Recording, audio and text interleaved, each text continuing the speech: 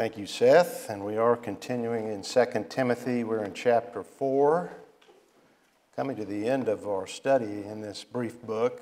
We're going to look at verses 6 through 8, which is a brief portion of Scripture, but very significant one, about death, but also about life, about eternal life, but also the life that we're to live right now, how Paul lived his life. Paul writes, "For I am already being poured out as a drink offering, and the time of my departure has come.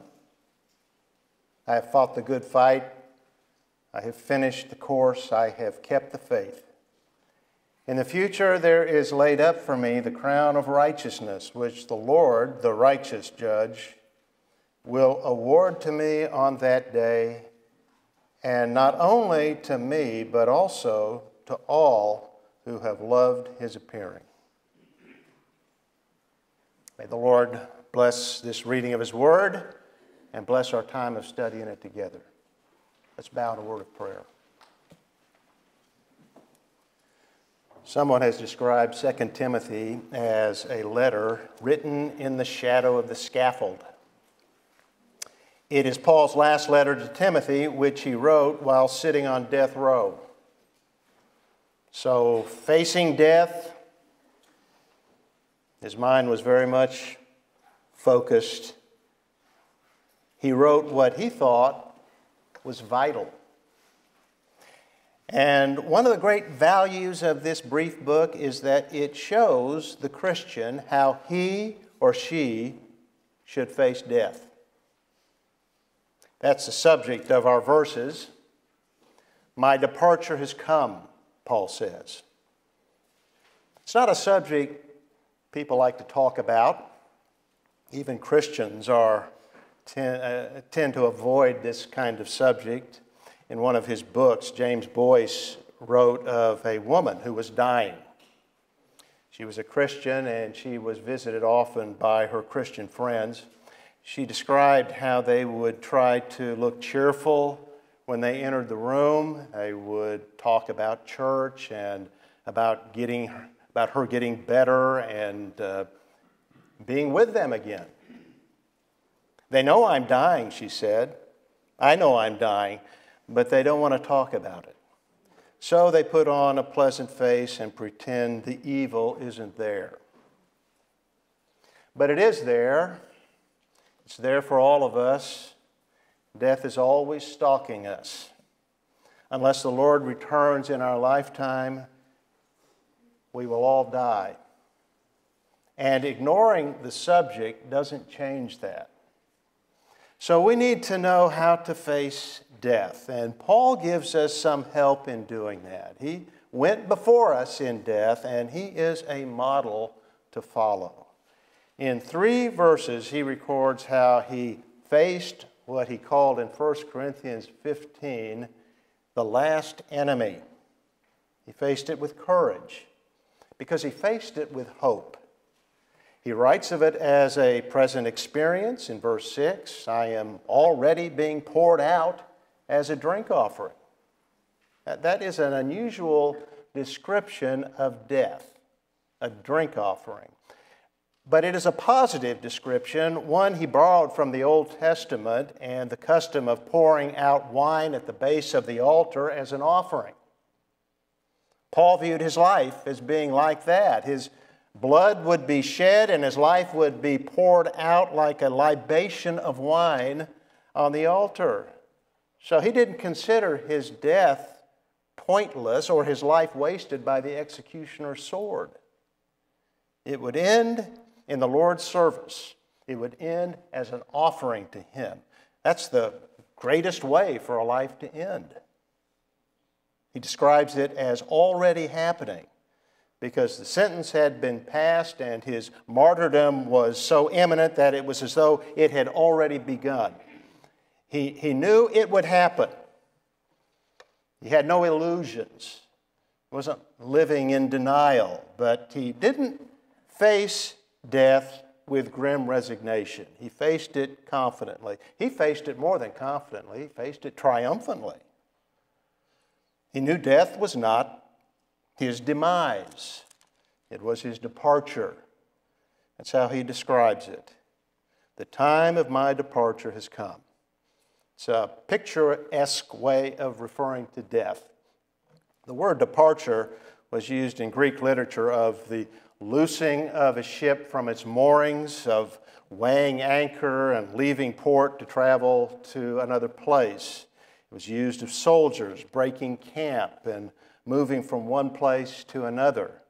It's a hopeful description of death because it suggests the idea of a journey and a destination and indicates that the grave is not the end of everything. The Greeks and the Romans also spoke of death as a journey. They had stories of the boatman Charon who would ferry souls across the river Styx to Tartarus. It was a gloomy voyage to a gloomy place in the underworld. There were probably some simple souls that believed that when Paul was writing this, but I suspect the Greek poet Theocritus spoke for most people in Paul's day. He said, "Hopes are for the living, but the ones who die are without hope." Now that's a very modern idea of death. This life is all there is. This is it. And when it's over, that's it. Blackness, nothingness. That's despairing. That's the best the world can come up with. That fits Paul's statement to the Thessalonians when he encouraged them. A lot of their friends had passed on. Family members, other believers. They were confused over that, so Paul gives them some encouragement. He tells them that we don't grieve over our dead, as do the rest, meaning the pagans, who have no hope. That is something to grieve over, to lose a loved one and have no hope. The Christian grieves. Paul indicates that in that statement. But the Christian has hope. The Bible promises us a departure from the shadows of this world into the light of God's presence. It describes the world to come in different ways for different reasons, all of them magnificent descriptions. There's John chapter 14. We have in verses 1 through 3 the Lord describing heaven as a great house, the Father's house, with many apartments. We just sang in mansions of glory and endless delight. That's a description taken from the King James description of John 14, verse 2. In my Father's house are many mansions. It's really not the sense of the Lord's statement here. It's, I think, better translated, in my Father's house are many dwelling places. If it were not so, I would have told you, for I go to prepare a place for you. The point that the Lord is making to these disciples who were very discouraged at this point, they thought they were about to embark on the kingdom of God on the earth, and they realized after the Lord's description of what was about to take place with his betrayal and his arrest, that it was all coming to an end. And so he's encouraging them. No, it's not coming to an end at all. He says there's a place. Heaven, it's a place, a real place. It's not a place where we'll live in isolated splendor, but it's essentially a place of warm fellowship. That's the point that he's making to them. We're not going to be separated forever or for long. We will all be there together and with others, with multitudes of others. We'll be with Christ, of course. We'll be with other believers, with friends and family, and with the people of God down through the ages, multitudes and multitudes of people, and we'll know them all and know them all well. So heaven is a place of reunion and communion. It and the kingdom to come will be glorious, of course. I don't doubt that the apartments that we will have, the dwelling places, will be mansions beyond anything we can imagine. It will be glorious. And Jesus said in his high priestly prayer that he desired to show his disciples his glory.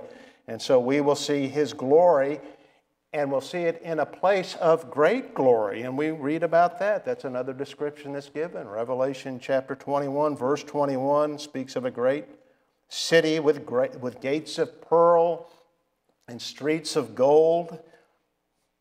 We know that heaven is a place without sorrow.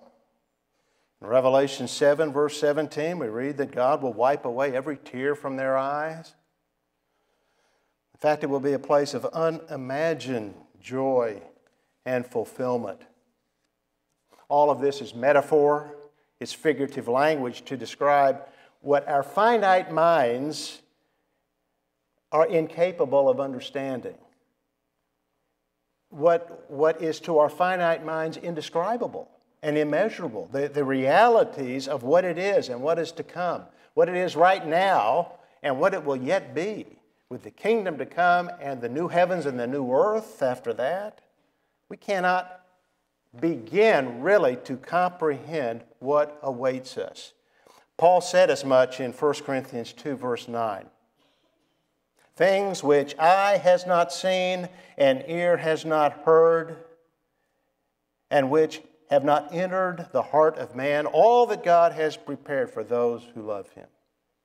You haven't heard, you haven't seen what awaits us. And we cannot begin to comprehend the greatness of it, the greatness of the glory to come, the richness of the fellowship to come. We can, at best, only have a faint impression of an impression of it. C.S. Lewis, though, had some insightful thoughts on heaven.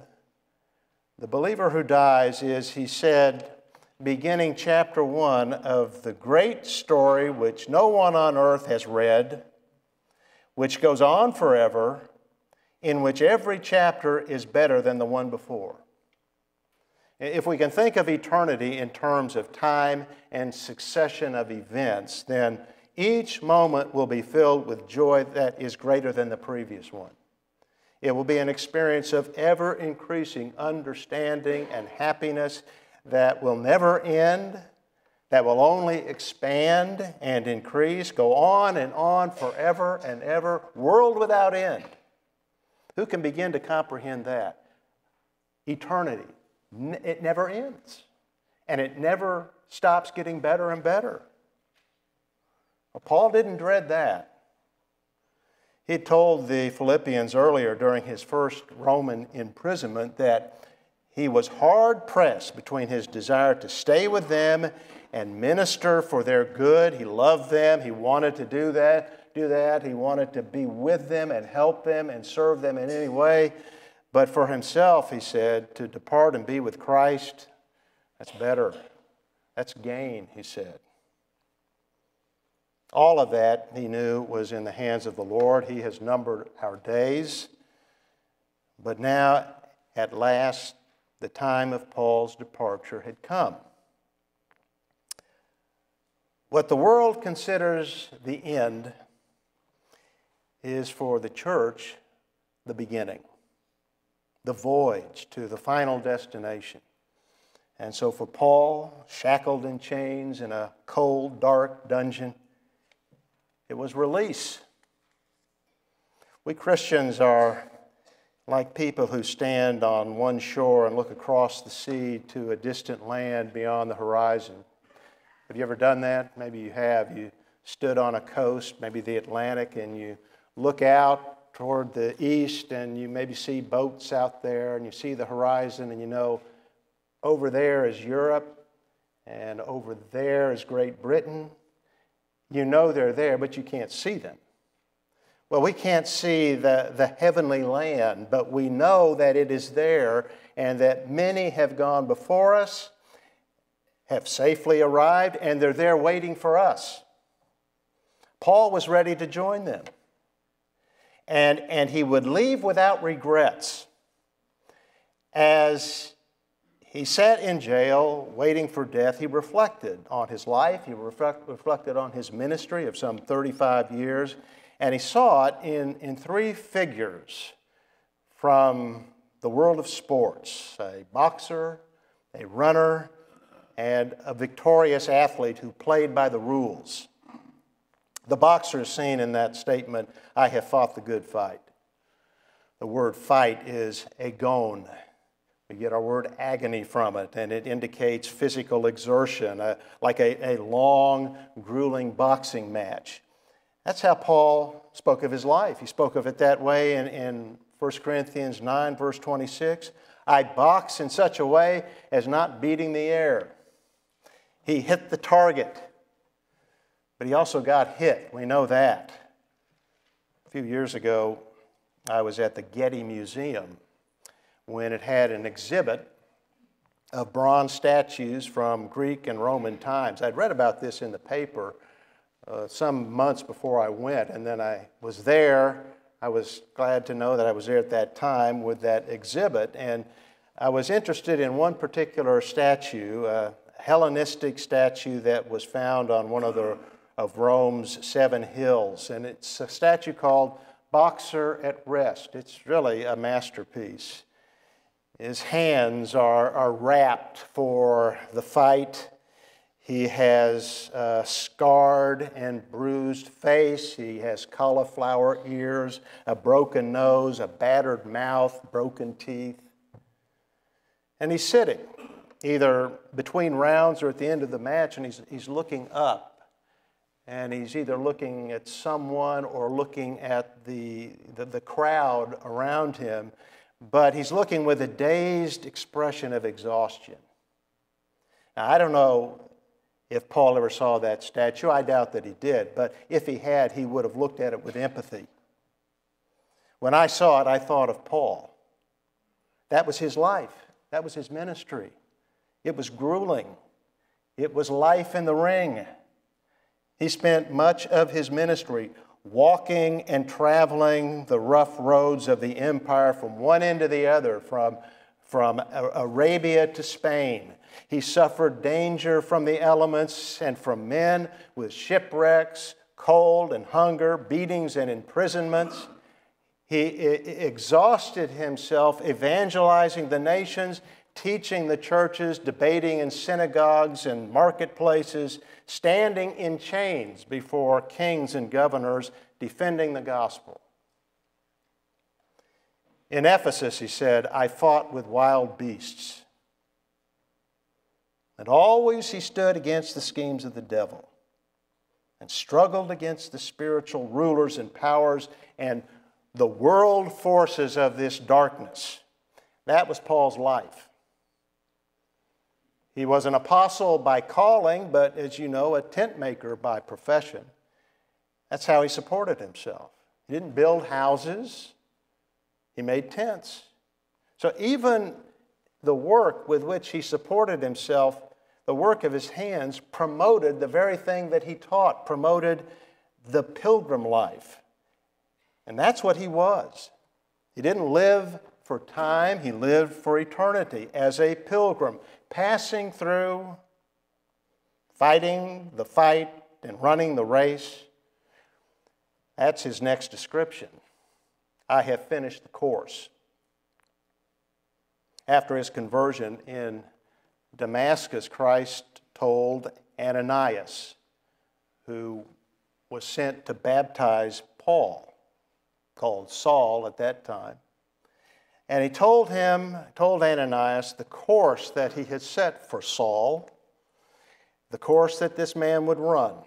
And in Acts 9, verses 15 and 16, he said that Paul would bear his name before the Gentiles and kings and the sons of Israel, and he would suffer much for the Lord's name.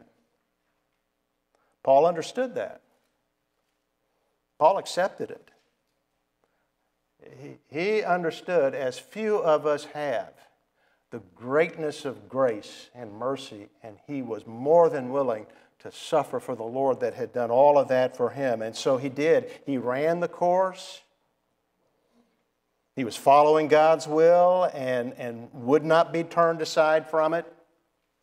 And that is the kind of courage, that's the determination that you and I need. We all have a course to run. God knows the path.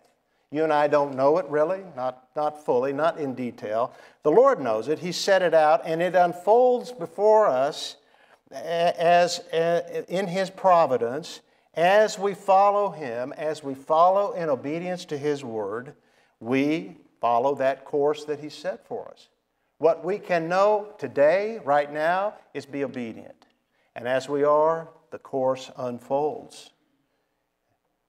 Paul did that.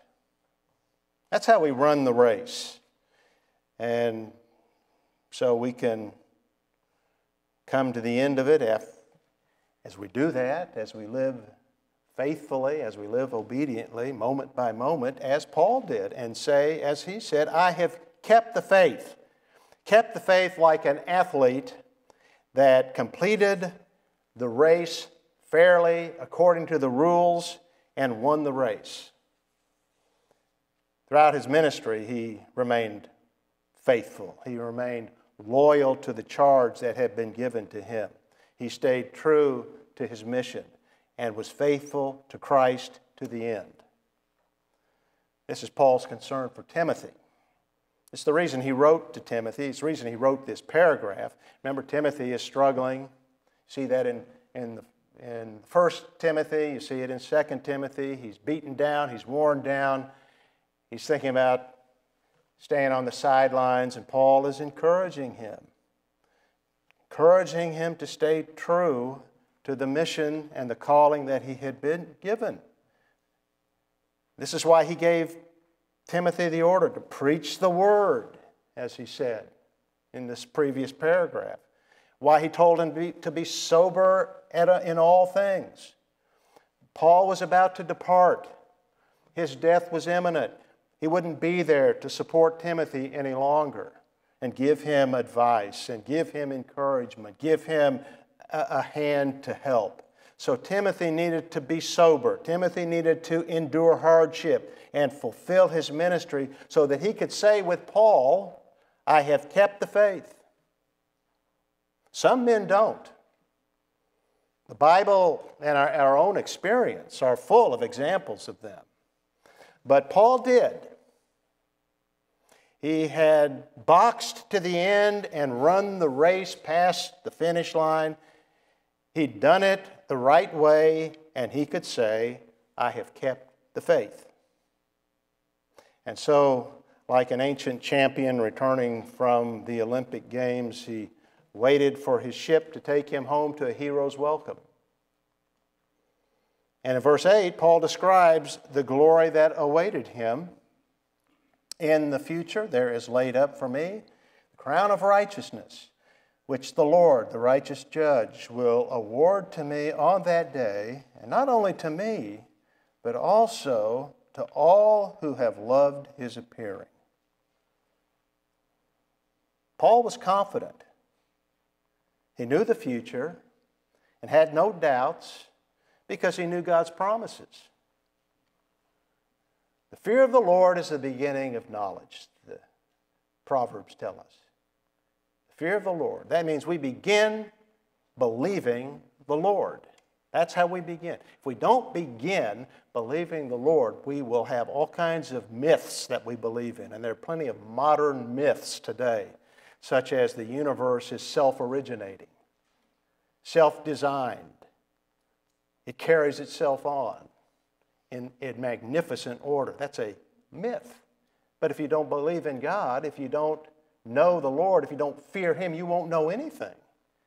And certainly what Paul had as first and foremost in his mind, as any child of God does, is the fear of the Lord. He knew Him and believed Him, and that means he believed His promises and held them with certainty. So he knew what to expect. He knew what was before him was glory and a crown. That recalls the trophy an athlete won in the Greek games. Their crowns were relatively worthless. In fact, they were really completely worthless in and of themselves. They were laurel wreaths made of leaves or evergreen, but they were highly prized. And the owners of them were greatly honored. Bishop Handley Mould, one of the older commentators, wrote of this. He wrote, "Many a little town in those days took down a piece of its white wall in order that its son, crowned with the crown of the isthmus or of Olympia might enter by a gate unused before. To honor their hero of their little village or their town who had just competed in the Olympic Games and been triumphant, they would make a hole in the wall. They would make a gate that no one had ever been through. It was so that he, for the first time, and maybe only time, would enter in. They honored such men. Well, the prize that Paul would receive is something far better than that. The crown of righteousness. Some question as to what that means, how we're to understand crown of righteousness. Is it a crown consisting of righteousness? Or is it a crown that is a reward, not defined, but some reward for his righteousness? Since it's difficult to see how righteousness is already prepared, and it seems more consistent with the description, the image of an athlete winning and receiving this prize. I think that's the idea of this second one. It's a reward for his righteousness, for his faithfulness. And so it will be an eternal testimony to that for Paul, for his devotion to the Lord, the righteousness of his life. Righteousness that the apostle would say ultimately is a gift of the Lord and through his grace, but nevertheless it's what he did and is the reward that he will get that is in a sense in complete contrast to the guilty sentence that was handed down to him by his human judge. He's on death row. He's considered a guilty man, but he would leave this world condemned by Nero, but he would go on to stand before a higher court where the emperor's verdict would be reversed by Christ, the righteous judge, and he would be accounted as a righteous man and crowned with righteousness. Now, he's the one, the righteous judge, to whom we are accountable. And what he thinks of our lives really is all that matters. The crowns that men may place upon us, the awards they may give us, they are like those Greek garlands that would wither by the end of the day. God's verdict and his reward, that was Paul's hope. And it is not just for Paul and great saints like him. Paul adds, and not only for me, but also to all who have loved his appearing. That's the Christian. The Christian loves Christ. That is why we love his appearing. And it will be a glorious appearing. That is what this word appearing means. It's the same word that Paul used in verse 1 of chapter 4.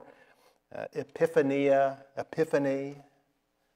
Kind of a revelation. Well, it was used in classical literature of a sudden and unexpected appearance of an army. And when the Lord comes, he will appear suddenly, brilliantly to deliver his people and vindicate them. And so the Christian loves his appearing, longs for it. He or she doesn't fear it. And the reason we don't fear it, or the reason we should not fear it if we do, is because our judgment has already taken place. Our judgment occurred at the cross, where the debt was fully paid, where Christ could say, it's finished. And so for the Christian, the Lord's appearing will not be a time of judgment, but of salvation. It will be a time of joy and crowns. The Bible ends on that hope. In Revelation 22, verse 20, the Lord says, yes, I am coming quickly. And John answers, amen, come Lord Jesus. That's the attitude that Paul had, and by implication, that's the attitude he urges here. It's the attitude that we should all have. It's the attitude of the world-weary saint for whom the world holds no charm. Maybe, though, we are not all world-weary, at least not to the degree that we ought to be. And And by that, I don't mean that we should be morose. I don't mean that we ought to put on a gloomy face or have a depressed attitude toward life. Really, just the opposite is true. Paul told the Philippians, rejoice in the Lord always. Again, I say rejoice. Joy is to be the characteristic of our life. Joy is a fruit of the Spirit. We, of all people, ought to be joyful, regardless of the circumstances. We can have joy in the worst of circumstances because we know we have eternal life, and whatever we go through is temporary, and glory is coming. And because we do have eternal life, we ought to be looking forward to the consummation of it with the Lord's return. Paul was. He hadn't invested his life in this world, so leaving it wasn't difficult for him. If our thoughts are not much on the Lord's return, maybe it's because we're too invested in this world. We're too invested in good things. I'm not talking about investing in bad things. Being invested in good things, but not being invested in the very best things. In temporal things, not eternal things. John said, the world is passing away. And so are we.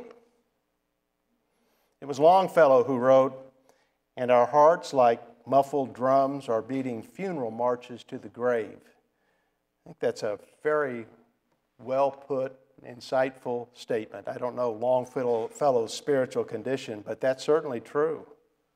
Every breath that we take, every beat of our heart marks another step forward to the grave. Someday we will all come to that. Someday we will all come face to face with death. We shouldn't avoid that subject. We should think about it. Think about it seriously. But think about it with hope. Death is the last enemy. That's what Paul said. It brings separation and it brings sorrow. That's true. But for the Christian, it's not the end, and it's not something to be feared. Its sting has been removed by Christ. He removed our sin and guilt by dying in our place. He bore our penalty. Death can only touch us physically. It cannot touch us spiritually. It cannot touch us eternally. Now, it doesn't mean that death is easy. For some, it is not. Some Christians have hard deaths. Death is not something to be flip about, to dismiss casually. I think we can do that as Christians, particularly when we're healthy and we don't think we're anywhere near that moment. But the Lord didn't take it lightly, didn't treat it casually. Precious in the sight of the Lord is the death of His godly ones. He is infinitely concerned and involved in our final experience. And so as we face it, we must trust the Lord about it. We must look to Him. His plan for us is best, whatever it might be. And while He does not promise any of us an easy death, He does promise us a triumphant death. He promises that to the child of God, to the believer in Jesus Christ. Still, I think some Christians don't come to the end of life with the satisfaction and joy that Paul had, but with regrets. Spurgeon spoke of men whose dying pillow was stuffed with sharp thorns. So how do we avoid that pain of conscience and gain what Paul had? We do what Paul did. Face reality.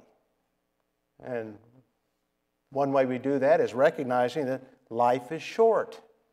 We cannot hold on to the world and the things of the world for very long. That's a bad investment. Secondly, be faithful. Paul could come to the end and say, I have kept the faith. He was active in service for the Lord. He boxed and he ran and he fought the good fight. Are we doing that? One of the keys to a good death is an active life. And when I say active life, I mean in the Lord's service. We all have that opportunity. Every one of us has that opportunity. Regardless of your circumstance, your place in this world and in this life, we all have the opportunity to serve the Lord in our home or at work. We have the opportunity to serve Him here, to serve the body of Christ. But that doesn't just happen. That doesn't happen by the bootstraps, so to speak, by just willing it to happen. We need a vision of the Lord to do that, to move us to do that, to where we want to do that. We need to see Him as He is in His great love and His grace and His mercy, in His sovereign care for us, one that we can trust in completely and know that He is always receiving of us, regardless. I think we do that, at least in part, large part, by following the counsel that Paul gave to the Colossians. He said, keep seeking the things above, where Christ is. Set your mind on the things above, not on the things that are on earth. And that takes discipline.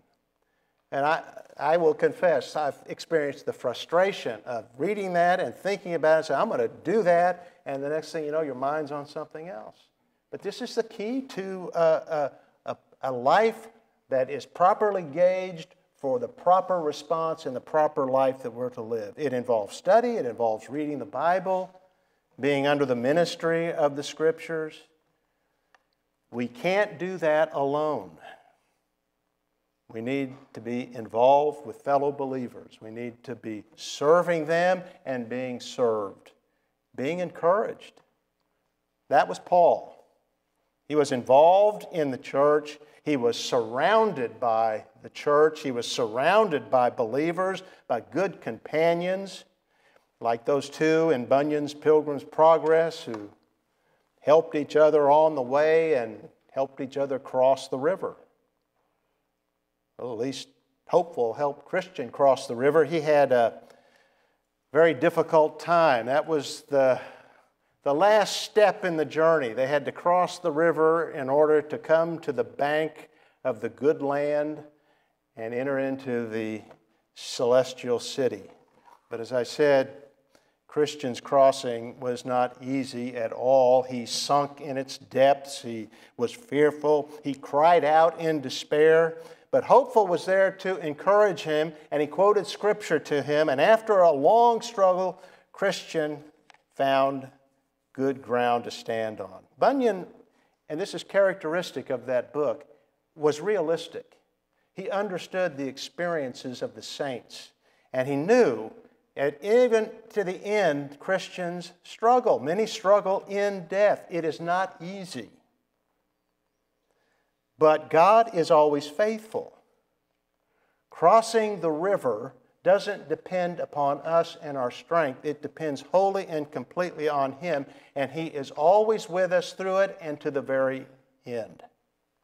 And the two reached the other bank, and when they entered the city, they were transfigured. They were given new clothes and crowns, and the bells of the city rang for joy. Bunyan wrote, "Now, just as the gates were opened and let in the men, I looked in after them, and behold, the city shone like the sun. The streets also were paved with gold, and in them walked many men with crowns on their heads."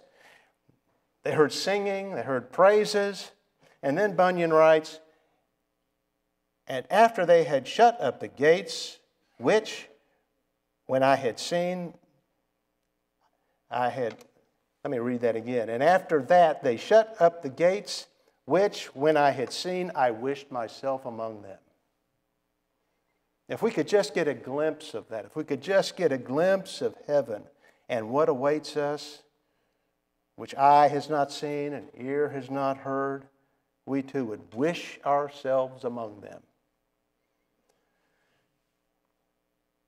Death is a solemn thing. Christians don't have a death wish and don't live morbid lives. Life is a gift, and it is to be lived fully. It is to be lived with gratitude and joy. And part of that is enjoying the good gifts of this world that God has given to us freely to be enjoyed. Death ends that. Death is an enemy, but not an enemy to be feared. Its sting has been removed, and God has made our enemy His servant to bring us instantly into His glorious presence, where He will wipe away every tear from our eyes. Now, that's the hope of every Christian. It's the hope that we should have if we're Christians, and that we need to think about and focus upon. That's our hope. The question is it your hope? Do you know Christ as Lord and Savior? Have you believed in Him? If not, death is something to be feared. In fact, it's something to be looked at with great terror. It is appointed for men to die once, and after this comes judgment. And the judgment is severe. But Christ came to bear that judgment in place of sinners. He came to bear our hell in our place. And all who believe in Him escape that judgment and have everlasting life. Through faith alone, in Christ alone. It is through faith that we join ourselves to Him and His life. So if you've not believed, look to Him. Trust in Christ. And live then with eternal life. And live as a sacrifice for Christ. By God's grace, may each of us be a sacrifice, a life that we pour out for Him. May God give us all that desire and that diligence. Let's end with one of the hymns in our Songs of Praise book. Hymn number 23, which is Psalm 23, and then remain standing for the benediction. Hymn number 23. Father, what a comfort that is, that you are with us constantly, and you'll lead us home safely, triumphantly. Thank you for that assurance. Thank you for the sacrifice that was made to obtain that blessing for us. Thank you for your Son. May we know Him better and live for Him, live for our triune God, we pray. In Christ's name, amen.